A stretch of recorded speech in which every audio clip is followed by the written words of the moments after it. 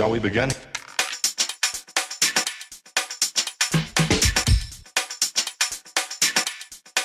Let's begin now. Okay, update time on the Crusader Mk1 by Intelleri, and this is part of my entry into Sir John's group build Operation Torch. We'll go around and have a quick look at the Crusader, and then I'll have my gripe about Intelleri. Okay, as you can see, it's all built, it's all done, and I enjoy building. I haven't built a tank for a long time, and I did enjoy building this one. I've got my commander in the top there. He's now an amputee because I've had to cut his legs off to actually get him in position, but he don't look too bad. I've stuck with the rubber band tracks. I said that I didn't like them, but to be fair, they went together really nice and they sit well and they look good, so I'm leaving them. I am going to be doing a little bit of stowage on the back, just because I can, and because quite a while ago my good friend Joe, he sent me some bricks, and also he sent me a little bag of stowage, and there we go, Joe, I am actually starting to use it now. So that's a little bit of stowage on the back. It all went together really nice. It's a nice little kit. I can't complain about the kit. The kit itself, okay, fit, smack on, and there we go, John. Even the wheels are nice and level on this one. All in all, not a bad little kit, and it really is not a bad little kit. But I'm still going to have a gripe about it. I'll have a gripe in a minute, but I was just about to say, there's no weathering done on this. It looks a bit light. Actually, it is light on the camera, but when you actually see it, it is quite dark. It is dark sand.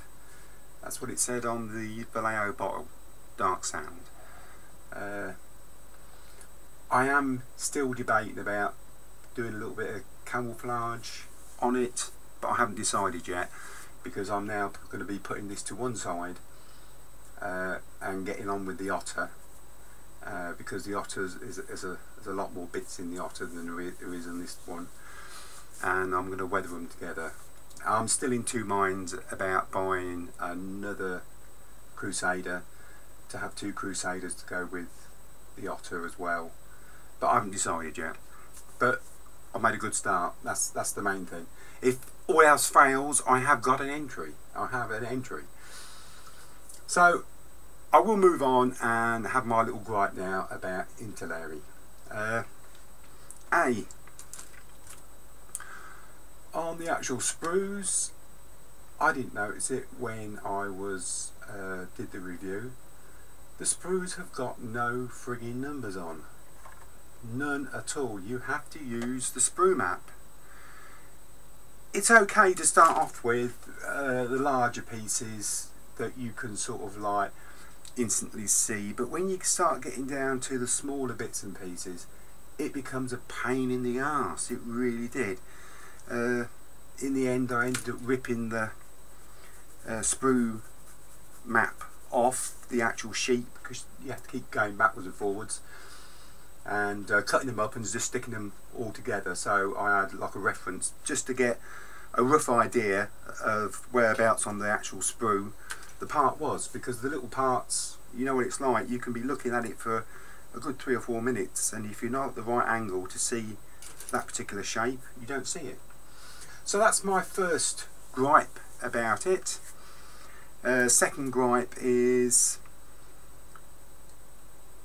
this is a 70s revamped kit put into a nice new shiny box, dated up 2012 and sold at 2017 prices.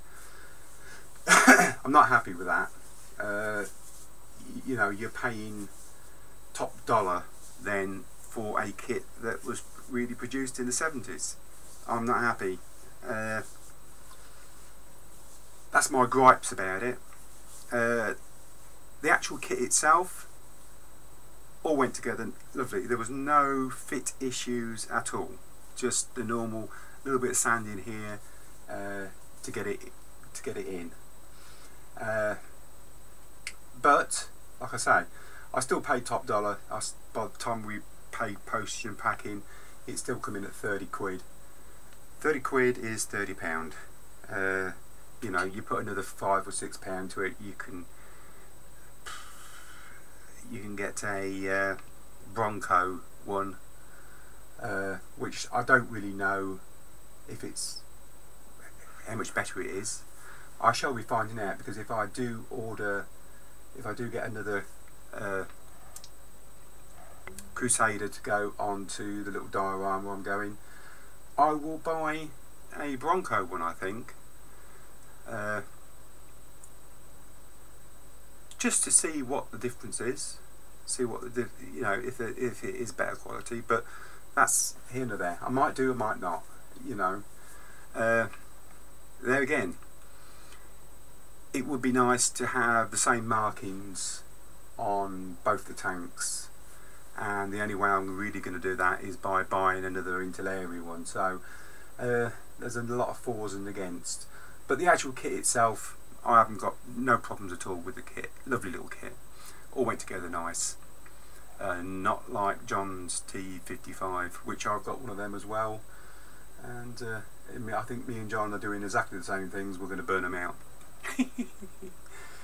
Anyway, enough of that, enough of my griping, enough of my moaning. That is part of my little entry into my good friend John's Operation Torch group build, and that's the end of this little update. So thank you very much for joining me. The next one's going to be on the Otter, so we'll see you then.